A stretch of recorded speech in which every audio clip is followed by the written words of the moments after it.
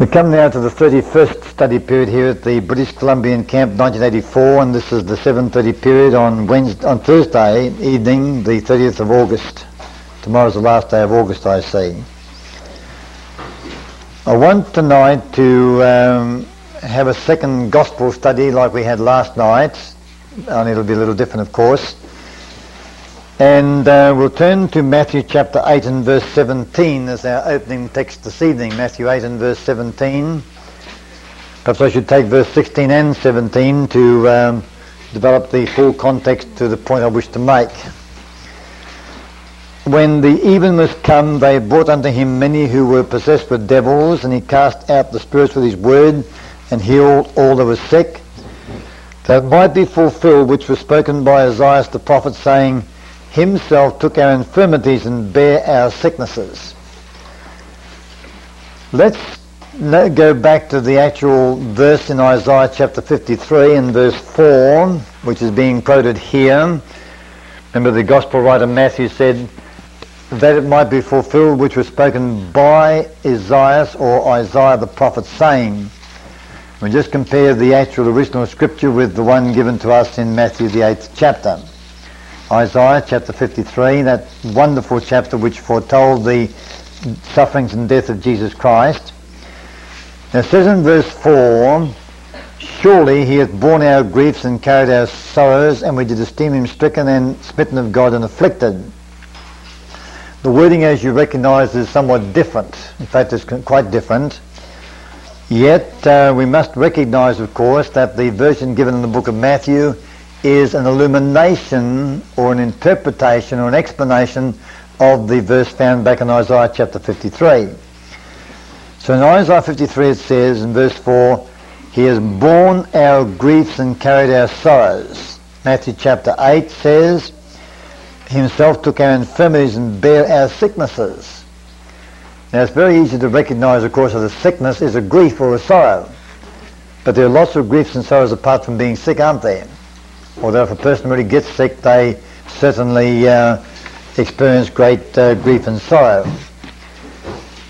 So Jesus Christ actually bore our sicknesses and carried our infirmities when he was down here upon this earth. This takes my mind back to things as they were shortly after the creation of this world. And in Testimonies volume 3, page 1, 3, 8 and 9, I read these significant words in regard to the increase of disease upon the human family. The book of Genesis gives quite a definite account of social and individual life, and yet we have no record of an infant being born blind, deaf, crippled, deformed or imbecile. Today, this is becoming an increasingly common occurrence to find children born deformed, crippled, blind, imbecile and the like. I guess over here too, I know in Australia there are actual quite sizable homes devoted to caring for abnormal children, subnormal and abnormal children. Some with speech defects, some with deformities of their physical bodies, mostly mentally retarded. There's an increasing number of children born with defective livers and hearts, and both liver and heart transplants today are quite common in Australia for children under 2 years of age, which of course is absolutely incredible. But in the book of Genesis there is no such record. Never do you find one single instance in the first almost 2,000 years of human history, and Genesis covers over 2,000 years of human history from the creation through the flood being 1656 years after the fall, and Abraham lived about 2,000 years after the creation of man. And of course Genesis takes us beyond that through the life story of Isaac and Jacob and the 12 sons of Jacob, and so on down to the actual sojourn in Egypt, and Exodus opens some 400 years later with the time of the advent from that land. Let's read now a little further. 138, volume 1, or volume 3 of the Testimonies. There is not an instance upon record of a natural death in infancy, childhood or early manhood. Of course there are unnatural deaths because of the violence of mankind. There were murders back there, but there are no natural deaths in infancy, childhood or early manhood. There is no account of men and women dying of disease. Obituary notices in the book of Genesis run thus: and all the days that Adam lived were 930 years, and he died.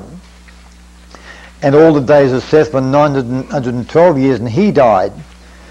Concerning others, the record states he lived to be a good old age, and he died. It was so rare for a son to die before the father that such an occurrence was considered worthy of record. And Haran died before his father Terah. Haran was the father of children before his death. Now, why was it that even though sin had entered upon the scene, and as we know, of course, that sickness is sin, because sickness produces death, or sin produces sickness and sickness produces death. So just as surely as sin had entered, we must expect that sickness would very quickly follow, but it didn't quickly follow, and here's the reason why. God endowed man with so great vital force that he has withstood the accumulation of disease brought upon the race in consequence of perverted habits, and has continued for 6,000 years. This fact of itself is enough to evidence to us the strength and electrical energy that God gave to man at his creation. It took more than 2,000 years of crime and indulgence of base passions to bring bodily disease upon the race to any great extent. 2,000 years. As I mentioned a moment ago, of course, this brings us down to about 350 years after the flood, which was in 1656, right down to the days of Abraham and his son Isaac. Now, up until that point of time, there was very little sickness seen in the human family. They were men and women of tremendous vitality and health and strength. Now, Sister White goes on to say, if Adam at his creation had not been endowed with 20 times as much vital force as men now have, the race with their present habits of living in violation of natural law would have become extinct. Now, stop for a moment and envy our father Adam. 20 times the electrical energy in his mind, or 20 times as much vital force as men now have. We know, of course, there's something like 12 feet tall, which is about twice as tall as I am, way up there somewhere with his head to the ceiling. And naturally, beautifully proportioned, so imagine how broad he must have been and what magnificent arms and legs and muscles he must have possessed. What endurance he must have had. In fact, if today he'd run the marathon race, he'd leave all the runners far behind and run around the course 2 or 3 times and still not be winded at the end of his time. But just imagine that if you were in a classroom today, I think of this, boys and girls and children and young people who still are doing schooling, imagine if you had 10% more mental power than you presently have, you'd certainly be top of the class, wouldn't you? Or at least say 20%.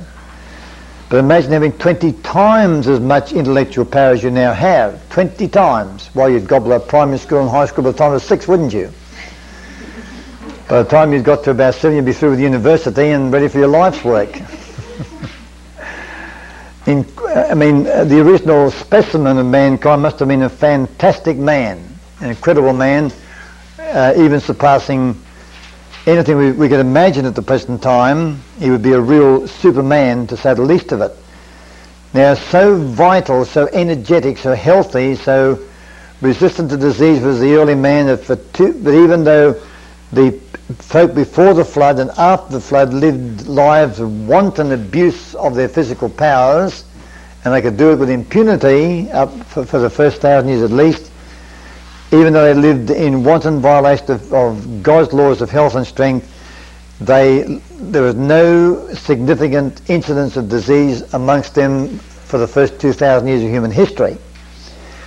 And the remaining 4,000 years of time down to our present day has been possible because of that start that was given to man in the beginning. But the credit is being used up, the bank account is being drained, and today, once again, a fearful weight of disease and sickness is descending upon the human family. It's on every side of us, as it was back in the days of Jesus Christ. Now I read page 139, volume 3. At the time of Christ's first advent, the race had degenerated so rapidly that an accumulation of disease pressed upon that generation, bringing in a tide of woe and a weight of misery inexpressible. Now when you read, of course, the book of Matthew, Mark, Luke and John, we have a very different picture from the book of Genesis. Genesis, a book that does not record any diseases in the human family, no sicknesses whatsoever. Matthew, Mark, Luke and John, which record hardly anything else. And when Christ came to this earth after 4,000 years of wanton violation of divine law, the indulgence of every base passion and appetite, and the disregard of every principle of righteousness, the human family was a very, very sick family, so much so that Jesus spent practically all of his time in the ministry for the sick. He also spent some time preaching, but it was always interspersed with a great deal of healing for the sick of that time. Now, we know that Jesus Christ inherited in that context, in that atmosphere, in that situation, the same fallen, sinful flesh and blood which every other human being had around about him. In other words, the people around about him inherited their sicknesses. They inherited the weaknesses, the frailties, and all that which laid them wide open for infection. And the infection poured in, and they were lame, they were halt, they were blind, they were crippled, they were palsied, they were lepers. There was sickness in every hand. It must have been a rather dreadful sight to walk amongst those people back in the days of Jesus Christ. Now, if Jesus Christ was possessed of the same body as they had, and he certainly was possessed of the same body as they had, and if he bore our sicknesses and took our infirmities in that fallen, sinful, mortal flesh and blood body, weakened by 4,000 years of sin, then how come he himself never got sick? We never read a single instance of Christ being sick, do we? Not even a snuffle, or a cold, or a headache. If he had, it isn't recorded. I'm sure if he had, it would have been recorded, because it would have been a most significant event indeed. So how come then that Jesus Christ was never sick? Let's turn to the book Ministry of Healing, page 51, and here we have a significant paragraph in regard to this particular point. 51 in the book Ministry of Healing. Jesus was an earnest, constant worker. Never lived there among men another so weighted with responsibilities. Never another carried so heavy a burden of the world's sorrow and sin. Never another toiled with such self-consuming zeal for the good of men. Now that word self-consuming, of course, means self-destroying, self-sacrificing, self-expending, which of course which is against the laws of self-preservation, and is a sacrifice of love for perishing humanity. Yet his was a life of health. Physically as well as spiritually, he was represented by the sacrificial lamb, without spot, without blemish and without spot. 1 Peter 1 verse 19. In body as in soul, he was an example of what God designed all humanity to be through obedience to his laws. Now in the past we have stressed, and stressed correctly and quite strongly, that Jesus Christ's perfect righteousness is a witness to what God plans that we shall be even in this present generation. As he was, so are we to be. And of course last year, and probably again by tomorrow, as we've been earnestly requested to do so, we learned that not only was the man Christ Jesus the model for men and women today, but the baby Christ Jesus is also a model for babies today, and the boy Christ Jesus likewise for boys and girls today, and the youth for the youth of today. In other words, from his earliest moments to his dying breath, the life of Christ upon this earth is a picture of what babies and children and youths and men and women can be and are to be in God's great plan. Remember the statement on page 664 of Desire of Ages that Jesus Christ revealed no qualities, I've just forgotten it now. He possessed no qualities, revealed no, what's the other word? My terrible memory is forgotten, so I'll have to look it up. 664 in the book Desire of Ages. Right. Jesus revealed no qualities and exercised no powers that men may not have through faith in him. His perfect humanity is that which all his followers may possess if they'll be in subjection to God as he was. He revealed no qualities and exercised no powers that you and I can't have, and this is true, of course, through childhood and all the way up along the line. Now we ask the question then, how come that Jesus Christ, inheriting the same fragile, weakened, sinful flesh and blood body that others around him had possessed, or also possessed, and that because they around him had those weakened, sinful, mortal human flesh and blood bodies, they were palsied, they were blind, they were sick, they were maimed, they were diseased, they were leprous and so forth, and therefore Jesus Christ ought also to have been in the same situation as they. In other words, they were a picture of what Christ also should have been, if we consider nothing more than the fact that both he and they possessed the same flesh and blood body, which was after 4,000 years so susceptible to sickness and disease. Now, why did not Jesus share in the sickness of the rest? Why was he instead a picture of what they might have been, instead of he being also what they actually were? Let's turn now to the spiritual side of the question, and we'll look at the state of spiritual things back in the days of Jesus Christ, and we'll find that they were just as bad as the physical. I turn to page 36 in the book Desire of Ages, page 36, which reads as follows.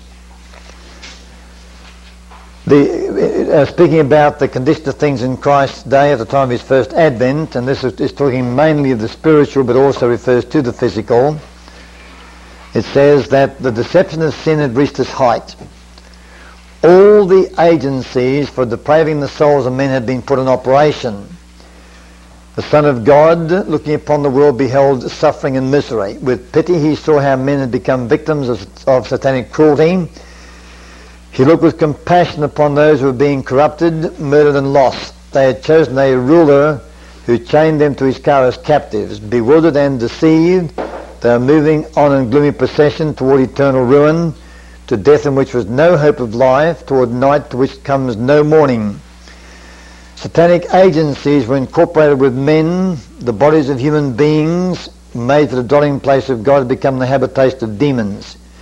The senses, the nerves, the passions, the organs of men were worked by supernatural agencies in the indulgence of the vilest lust. The very stamp of demons was impressed upon the countenances of men. Human faces reflected the expressions of the legions of evil with which they were possessed. Such was the prospect upon which the world's Redeemer looked. What a spectacle for infinite purity to behold.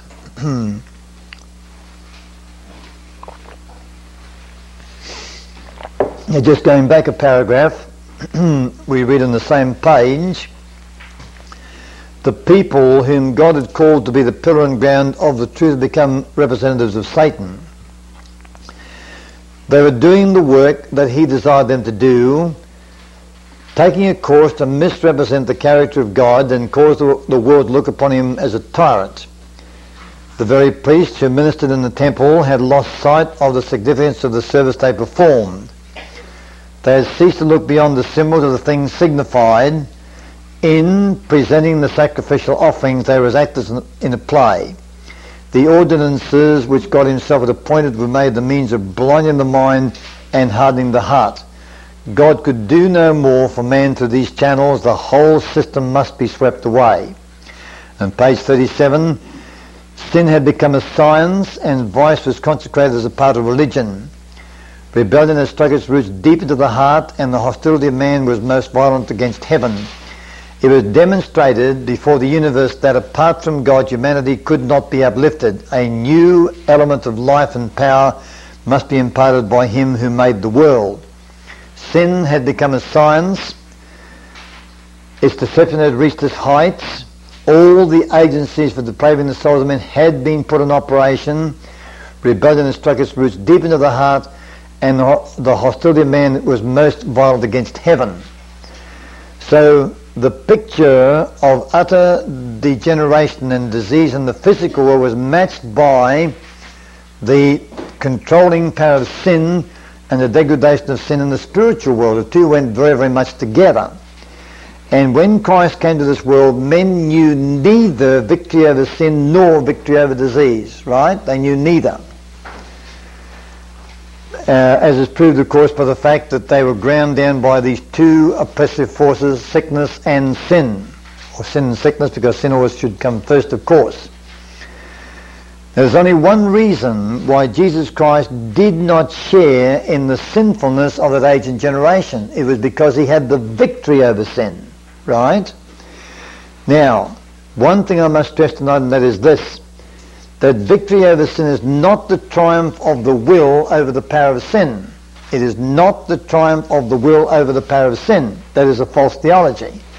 We examined that today in brief in our morning study period when we looked at the law in Galatians, and we saw how that when men, by the power of the will, with God's help, attempt, or supposedly with God's help, but not actually with God's help, but supposedly with God's help, attempt to suppress and control the rising tide of evil, that kind of theology actually exalts man as the saviour above God, who is relegated or reduced to being a mere helper to the human saviour. And that theology, of course, is utterly false and untrue. So, victory over sin is not the triumph of the will over the sinful nature. It is not the suppression and control of the sinful nature. That's the modified improvement. And that's not the Christian life, as Sister White plainly says in the same book, Desire of Ages. Victory over sin is a presence within the person. As you read in Ephesians, the 3rd chapter, he is our peace. And peace is what? Victory. A person who is defeated is never happy, and he's certainly not at peace. That's an impossibility. We find ourselves, of course, unless we've abandoned all hope and just left ourselves collapse, as you might say, we might perhaps have a little bit of peace. Then it's like the man who ran away from the battlefront and found things so lovely and peaceful or far away from the battlefront. Let me say it again then, that the victory is the presence of God in the soul. Victory is, in our case, of course, is the presence of Jesus. In the case of Christ, it was the presence of divinity housed in sinful humanity. And that presence in his body gave him complete victory over sin, so that even though he has sinful flesh, he certainly never had sinning flesh. Never. Now, we know, of course, that God employs only one gospel to bring to the human family both spiritual and physical deliverance. We turn across in the book Ministry of Healing to the reference which tells us that on page 111 of this book. The chapter is called The Co-Working of the Divine and the Human. In the Ministry of Healing, the physician is to be a co-worker with Christ. Now co-working means to work together with him. Now, he is the worker, we are the co-workers. Therefore he is the leader, the one who makes the decisions. He is the head, he is the plan maker, the burden bearer and the problem solver, and we are the dependent co-workers to go along with him in his work. The Saviour ministered to both the soul and the body. The gospel which he taught, and note that, the gospel, it doesn't say one gospel which he taught, but the gospel, and not the gospels, but the gospel singular, which he taught was a message of spiritual life and of physical restoration. One gospel, and that gospel was a message of spiritual life and of physical restoration. Deliverance from sin and the healing of disease were linked together. The same ministry is committed to the Christian physician. He is to unite with Christ in relieving both the physical and spiritual needs of his fellow men. He is to be to the sick a messenger of mercy, bringing to them a remedy for the diseased body and for the sin-sick soul. Now, it is because in Jesus Christ divinity and humanity were combined. It is because the divine nature of the eternal God was tabernacled in human flesh and blood that Jesus Christ had the perfect and complete victory over every possible sin in his life. Of course, I'm not overlooking the fact that day by day Jesus Christ set his will to obey the Heavenly Father, and he was very careful to ensure that he did not let any laxity or carelessness enter in to give Satan the advantage. He was ever on guard and came through every battle totally victorious. But no matter how vigilant he might have been, no matter how careful, no matter how faithful, if he'd not had in him the life of God, he could not have had the victory over sin during his lifetime upon this earth. Now, in like manner, Jesus Christ had the victory over disease. He had the victory over disease, and that victory again was the life of God in his body. And while the life of God reigned in his mortal flesh, and he maintained that victory over sickness and disease, there was no way he could become a sick person. He did not become a sick person for his entire sojourn down here upon this earth. Now, when we read a moment ago that in body as well as in soul, page 51 in the book Ministry of Healing, Jesus Christ was a model of what we are to be. I'll read the exact words now. Page 51 in the book Ministry of Healing, in body as in soul, that is in the physical as in the spiritual, he was an example of what God designed all humanity to be through obedience to his laws, in body as in soul. So therefore, the health which Jesus Christ enjoyed is the health that we are to enjoy. The victory which he had is the victory which we are to have. The freedom from sickness which he enjoyed, we too are to enjoy, just as we are to enjoy freedom from sin as well. Let's review now for a few moments some of the great statements in the book Ministry of Healing, which make it very, very clear that God's way of healing is the way of victory over disease, and that way is the inflowing of his own life into the needy human being down upon this earth. So I turn now to page 114 and 15 of the book Ministry of Healing, and I now read some statements which we'll need to look at carefully to make sure we don't misunderstand them. Let it be made plain that the way of God's commandments is the way of life.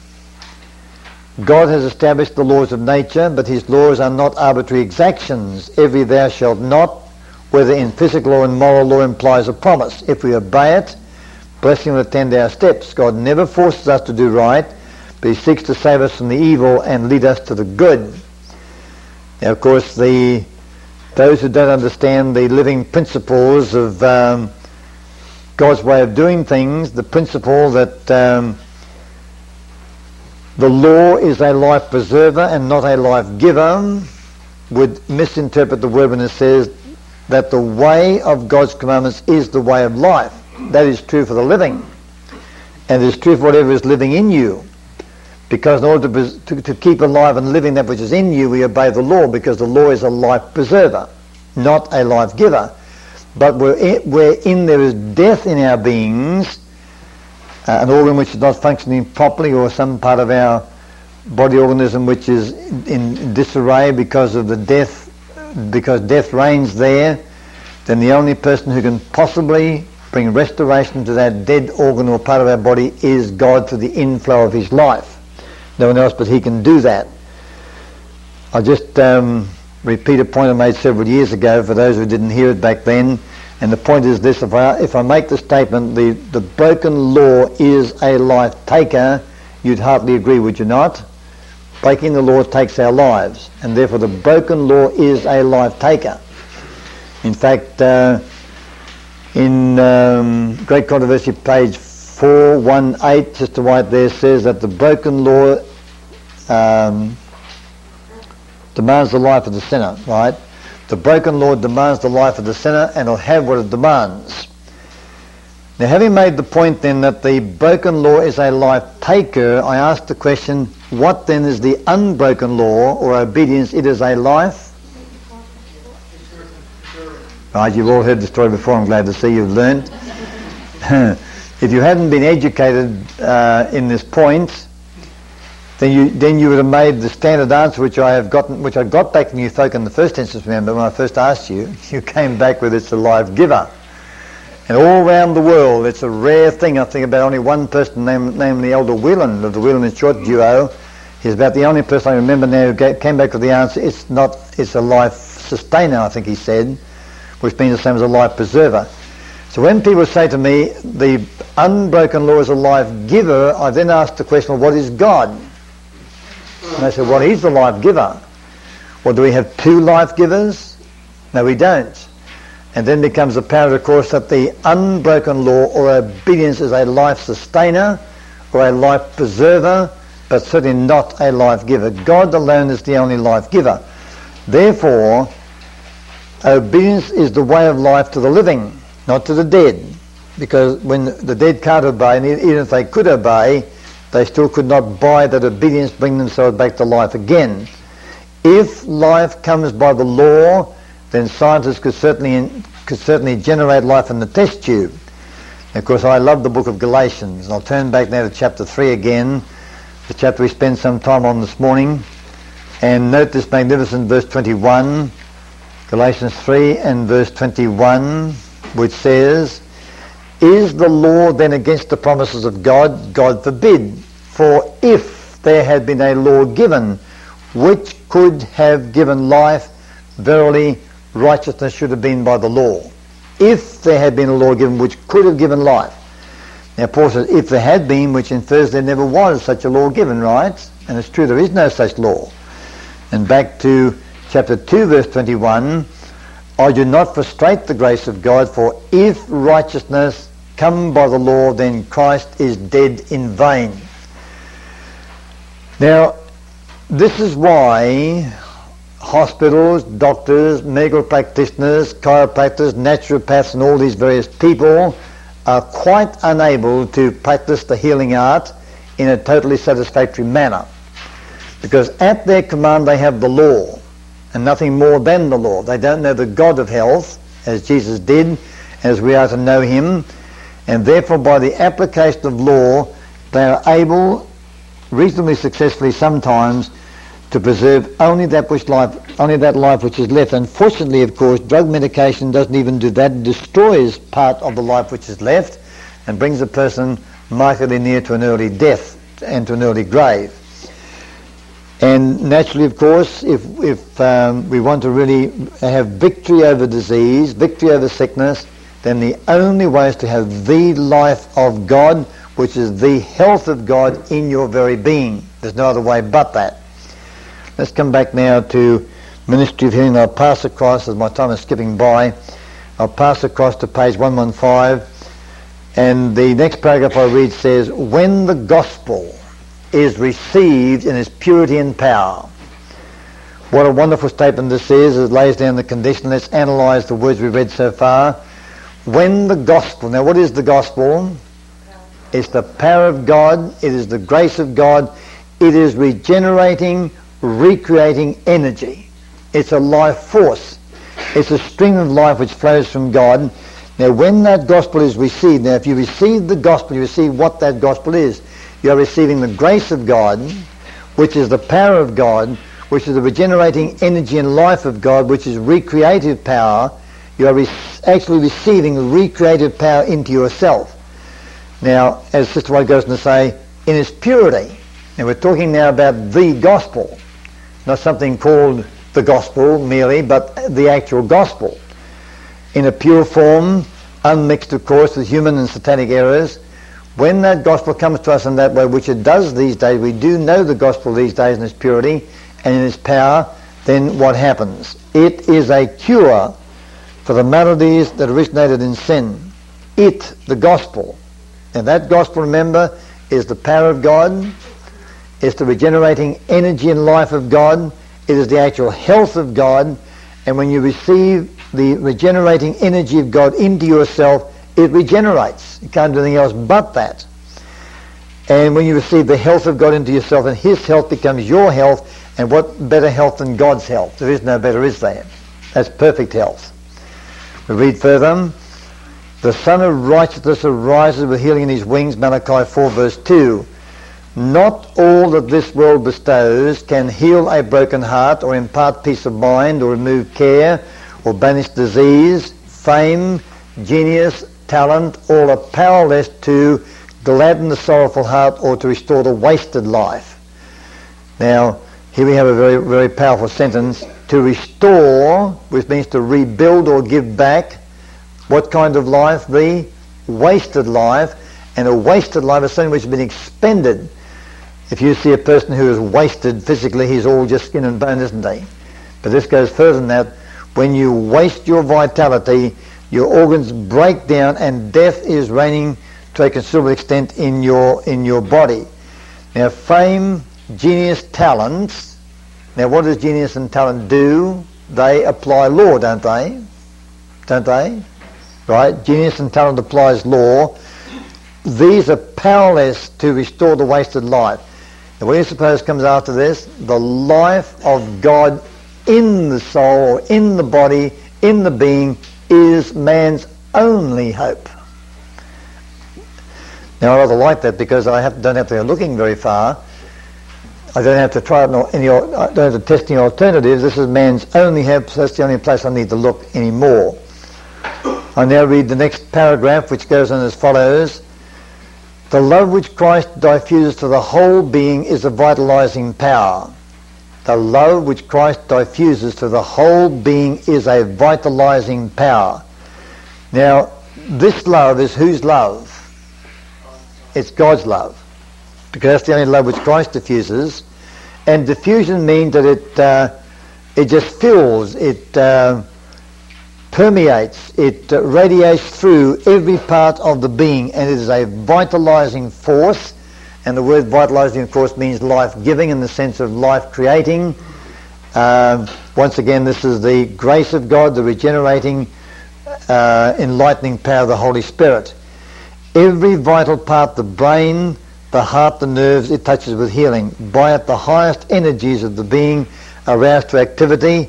It frees the soul from the guilt and sorrow, the anxiety and care which crush the life forces. With it comes serenity and composure. It implants in the soul joy that nothing earthly can destroy, joy in the Holy Spirit, health-giving, life-giving joy. Our Saviour's words, "Come unto me and I will give you rest," are a prescription for the healing of physical, mental and spiritual ills. Though men have brought suffering upon themselves by their own wrongdoing, he regards them with pity. In him they may find help. He will do great things for those who trust in him. Now I hope tonight I can dispel any lingering, if there are still any lingering notions about the way God relates himself to disease. When a human being is sick and turns to the doctors or to the naturopaths or the chiropractors, he expects to be treated for that sickness, right? And the treatment, well, it might be, in the case of doctors, drug medication. It may be any number of various pills or potions or medicines or whatever. And so men treat sickness. God doesn't treat sickness. What God does is to flow his life into the sick patient. What God does is to replace the presence of sickness, I like that word presence, to replace the presence of sickness with the presence of himself, so that his health takes the place of our sickness. And that presence of health within our human bodies, that is victory over sickness. Now when Jesus Christ was upon this earth, he bore our sicknesses and carried our infirmities in his own person, but they were so totally contained and eradicated and replaced, of course, by the health of God, and no sickness ever was seen in him whatsoever. Now, all around Jesus Christ were sick and sinful people, and they were a picture of what he would have been if he had not had in himself victory over sickness and victory over sin. Now, but because he had victory over sickness and victory over sin, he was a picture of what everyone around him might have been if they had had the victory over sickness and the victory over sin. And today, of course, in this last age of human history, when we find an increasing number of people sick and sinful around about us, we, because we are to possess victory over sickness and victory over sin, are to be living witnesses to what they would also be if they possessed the same victory over sickness and the same victory over sin. How could he heal people if he didn't have that healing power within him? He couldn't. Well, then what about us? If we would have that healing power, we should be able to heal others? Certainly. Today? Yes, and it's happening around the world too. But let me just finish. My time is almost gone, and I'll answer the questions at the end of the study if I may. Now, just in closing, I want to make the point that it's possible, of course, to take this just a little bit too far. to conclude that inasmuch as victory over sickness and victory over sin then is the eradication of sickness, and death will never overtake us, and we can be translated without, we can live to 1,000 years if need be until translation comes. This ignores the fact that back in the Garden of Eden, Adam and Eve sold out our human bodies to the devil and the broken law, and this body is doomed to die and will die of old age when that time comes. And while today we have victory over sickness and victory over sin, we do not yet have victory over death. 1 Corinthians chapter 15 and verse 26 says, or we'll go back to verse 24, "Then cometh the end, when he shall have delivered up the kingdom to God, even the Father, when he shall have put down all rule and all authority and power. For he must reign till he hath put all enemies under his feet. The last enemy that shall be destroyed is death." The last enemy to be destroyed is death. And when shall death be destroyed? When do we finally get victory over death? At the actual second coming of Jesus Christ. I turn now to later verses in the same chapter, where I read these words. Now this I say, brethren, verse 15 on, "Now this I say, brethren, that flesh and blood cannot inherit the kingdom of God, neither doth corruption inherit incorruption.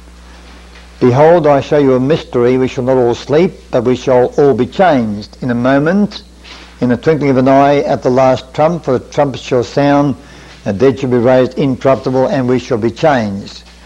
For this corruptible must put on incorruption, and this mortal must put on immortality. So, when this corruptible shall have put on immortality, and this mortal shall have put on immortality, then shall be brought to pass the same which is written, death is swallowed up in victory."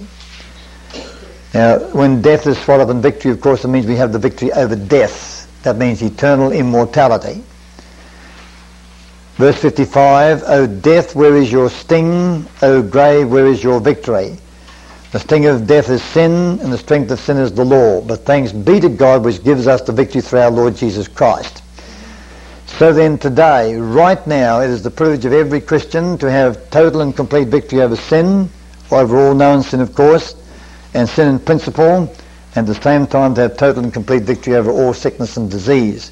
A holy, healthy people is what God is calling for, to enter into the time of the latter rain and the loud cry, and to finish the work in that age and generation.